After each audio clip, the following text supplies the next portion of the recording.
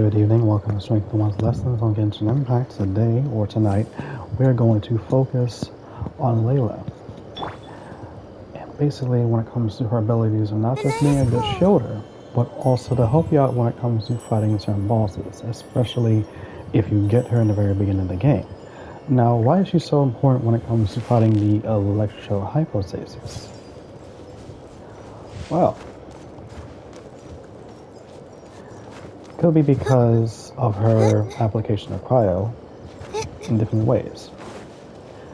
Now, I've turned the volume up so you can actually hear me this time. Hopefully it actually, works out. Alright, here we go.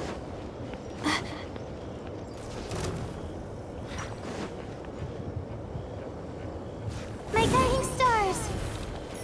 I'll protect us. Get moving!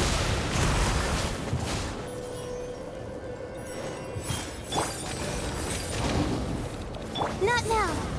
Notice I'm actually just using the 4-star people. This makes it a little bit more interesting for myself. Time for your arraignment! Motion to compel. The night is cold. Bring it on! Incinerate! My guiding stars! Get going from here. Now,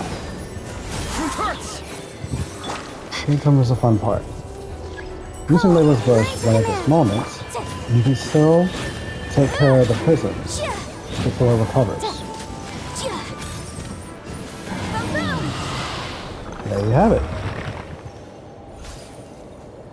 So if you weren't able to build Layla, or even just get her at any time, in the very beginning, you can use her burst to get rid of those prisms before the electro hypostasis revives itself.